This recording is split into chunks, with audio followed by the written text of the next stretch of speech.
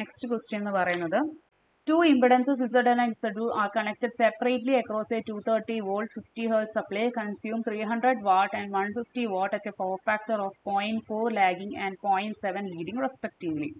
When two impedances are connected in series across the same supply, then find the total power consumed and overall power factor. ഇപ്പോൾ രണ്ട് impedance ഉണ്ട്, E1 E2ഉം രണ്ടും നമ്മൾ separate ഒരു ലോഡിലേക്ക് connect ചെയ്യുകയാണ്. അപ്പോൾ നോക്കിക്കേ, നമ്മളിത് ഇതാണ് ഒരു സപ്ലൈ. ഇതെന്ന് പറയുന്നത് 220 വോൾട്ട് 50 ഹെർട്സ് ആണ്, സപ്ലൈ ആണ്. ഇതിലെ കണക്ട് ചെയ്യുമ്പോൾ ഇവിടെ ഉണ്ടാകുന്ന ഇമ്പിഡൻസ് ആണ് Z1.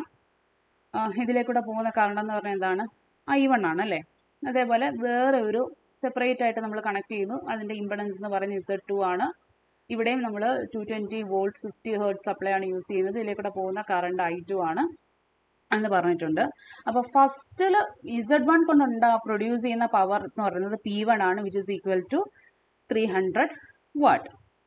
അപ്പോൾ അതേപോലെ കോസ് ഫൈ എന്ന് പറഞ്ഞാൽ എന്താണ്? 0.4 ലാഗ് ആണെന്നും തന്നിട്ടുണ്ട്.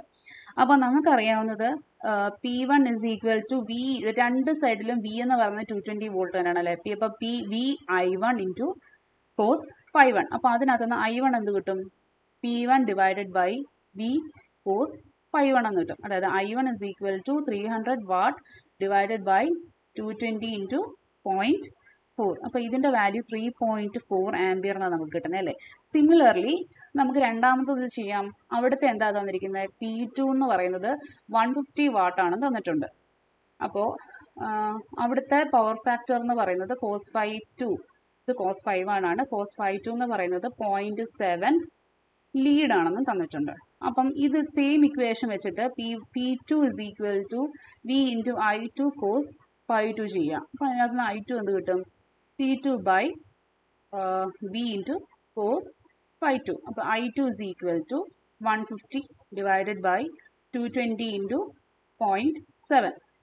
അപ്പോൾ ഇതിൻ്റെ വാല്യൂ എന്ത് കിട്ടും? I2 ഇസ് ഈക്വൽ ടു 0.974 ആംപിയറിനായിരിക്കും കിട്ടുന്നത്. അപ്പോൾ നമുക്ക് Z1, അപ്പോൾ ഐയും പിയും വിയും എല്ലാം അറിയാമെങ്കിൽ നമുക്ക് Z1 ഇവിടെ എന്ത് കിട്ടും? Z1 is equal to V1 by I1 അല്ലെങ്കിൽ V ബൈ I1 കിട്ടും. അതായത് 220 ഡിവൈഡഡ് ബൈ 4 ആംപിയർ കൂടെ ഉണ്ടല്ലേ. ഇനി നമുക്ക് എന്ത് വേണം? ഇത് എത്രമാത്രം ആംഗിൾ ഡിഫറൻസിലാണ് ഇരിക്കുന്നത്. അപ്പോൾ നമ്മളിവിടെ 0.4 ലാഗിങ്ങും 0.7 ലീഡിങ്ങും ഒക്കെ പറഞ്ഞിട്ടുണ്ടല്ലേ. അപ്പോൾ ഇതിൻ്റെ തമ്മിലുള്ള ഫേസ്, ഈ വോൾട്ടേജിൻ്റെയും കറണ്ടും തമ്മിലുള്ള ഫേസ് ആംഗിളും കൂടി കണ്ടുപിടിക്കണം. അപ്പോൾ നമുക്ക് എന്ത് തരാം? അവിടെ എന്ത് വരും? അവിടെ എന്തും കൂടി എഴുതണം, കോസ് ഇൻവേഴ്സ് 0.4 കൂടെ കണ്ടുപിടിക്കണം. അപ്പോൾ നമുക്ക് ഈ 220 ബൈ 3.4 എന്ന് പറയുന്നത് 64.705 ആണ്. ആംഗിൾ കോസ് ഇൻവേഴ്സ് 0.4 എന്ന് പറയുന്നത് 66.42 ഡിഗ്രി ആണ്. അപ്പോൾ നമുക്ക് Z1 കിട്ടി അല്ലേ. Similarly Z2 is equal to, അവിടെ നമുക്ക് V ബൈ I2 എന്ന് എഴുതാം. അപ്പോൾ V എന്ന് പറയുന്നത് എന്താണ്? 220 ഡിവൈഡഡ് ബൈ I2 എന്ന് പറയുന്നത് 0.974 ഇൻറ്റു കോസ് ഇൻവേഴ്സ് എത്ര കിട്ടും? 0.7 ലീഡാണ് പറഞ്ഞിരിക്കുന്നത് അല്ലേ. അപ്പോൾ 0.7. അപ്പോൾ നമുക്ക് എന്ത് കിട്ടും? ഇതിൻ്റെ വാല്യൂ എന്ന് പറയുന്നത് 225.87 ആംഗിൾ മൈനസ് 45.57 ഡിഗ്രി കിട്ടും. അപ്പോൾ ഇതാണ് രണ്ട് ലോഡിൻ്റെയും ഇമ്പിഡൻസിൻ്റെ വാല്യൂ. അപ്പോൾ നമുക്ക് ഇവിടെ പറഞ്ഞിരിക്കുന്നത് ഈ രണ്ട് ഇമ്പിഡൻസും Z1 Z2ഉം സീരീസ് ആയിട്ട് സപ്ലൈക്ക് അക്രോസ് ആയിട്ട് കണക്ട് ചെയ്താൽ എത്രമാത്രം പവർ കൺസ്യൂം ചെയ്യുന്നു, അതിൻ്റെ പവർ ഫാക്ടർ എന്നാണ് കണ്ടുപിടിക്കേണ്ടത്. അപ്പോൾ നമുക്ക് Z ഇക്വലൻ്റ് എന്ന് പറയുന്നത് എന്താണ്? Z1 പ്ലസ് Z2 ആണ്. അപ്പോൾ അതെന്ത് കിട്ടും? 64.705 angle 66.42 degree plus 225.87 angle minus 45.57 degree. അപ്പോൾ ഇത് ചെയ്താൽ ഇത് നമുക്ക് പോളാർ ഫോമിൽ ഇരിക്കുന്ന നമുക്ക് അഡീഷൻ ചെയ്യാൻ പറ്റത്തില്ല. അത് റെക്റ്റാങ്കുലർ ഫോമിലോട്ട് മാറ്റിയിട്ട് വേണം നമ്മൾ ആഡ് ചെയ്യാൻ. ആഡ് ചെയ്തതിന് ശേഷം വീണ്ടും പോളാർ ഫോമിലേക്ക് മാറ്റുമ്പോൾ നമുക്ക് ഇതിൻ്റെ വാല്യൂ എന്ന് പറയുന്നത് 210.376 ആംഗിൾ മൈനസ് 29.0023 എന്നായിരിക്കും നമുക്കിതിൻ്റെ ആൻസർ കിട്ടുന്നത്. അപ്പോൾ ആദ്യം ഇതിനെ പോളാർ ഫോമിൽ നിന്ന് റെക്റ്റാങ്കുലർ ഫോമിലേക്ക് മാറ്റിയിട്ട് വേണം ആഡ് ചെയ്യാൻ. ആഡ് ചെയ്തതിന് ശേഷം തിരിച്ച് വീണ്ടും പോളാർ ഫോമിലേക്ക് കൺവേർട്ട് ചെയ്യുക. അങ്ങനെ എഴുതിയ വാല്യൂ ആണ് ഞാനിവിടെ എഴുതിയിരിക്കുന്നത്.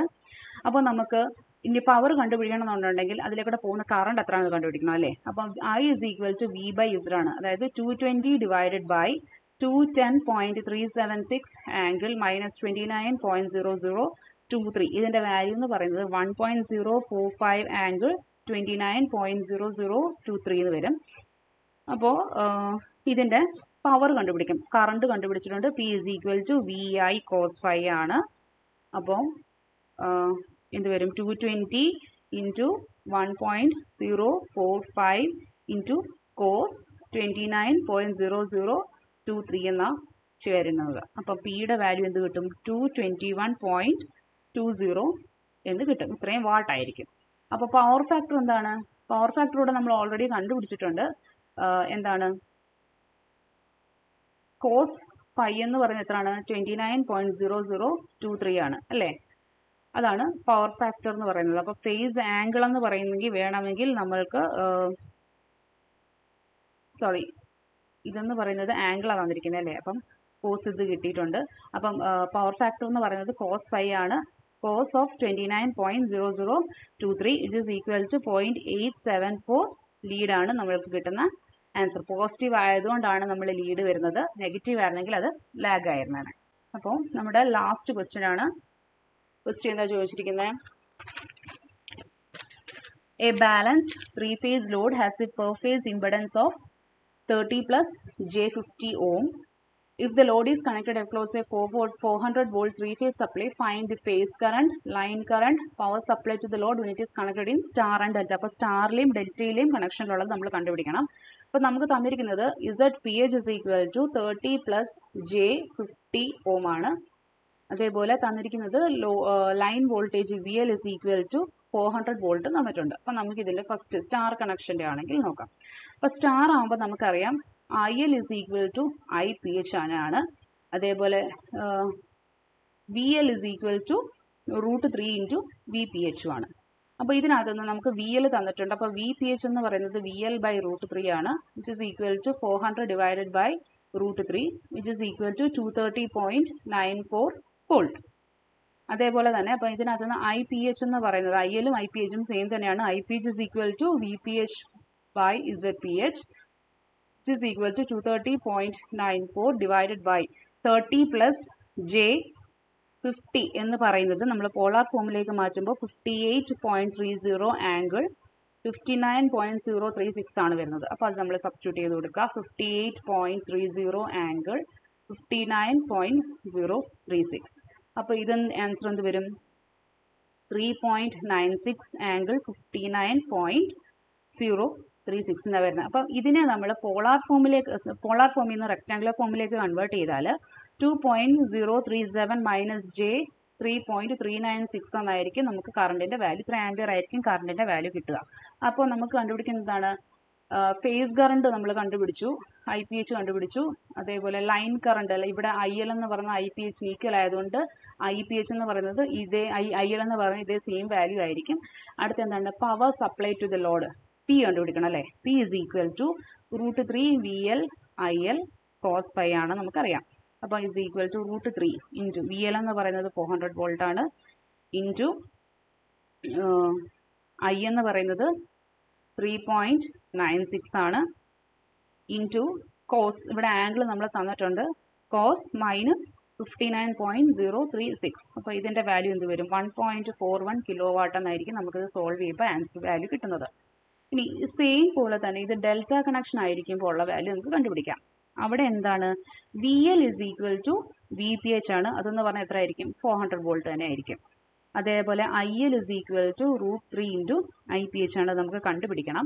അപ്പോൾ IPH is equal to VPH divided by ZPH, which is equal to 400 divided by ZPH നമ്മൾ കണ്ടുപിടിച്ച് വെച്ചിട്ടുണ്ട് 58.30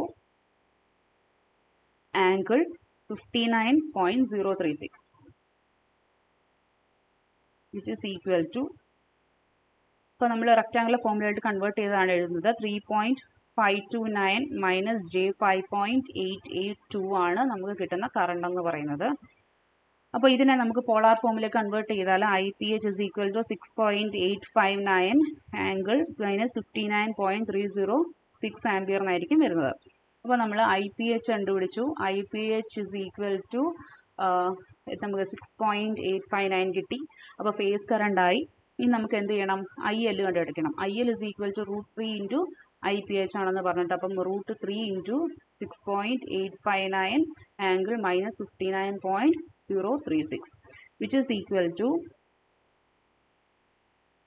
11.88 ആംഗിൾ മൈനസ് 59.036 ആംപിയർ ആണ് അതിൻ്റെ ആൻസർ.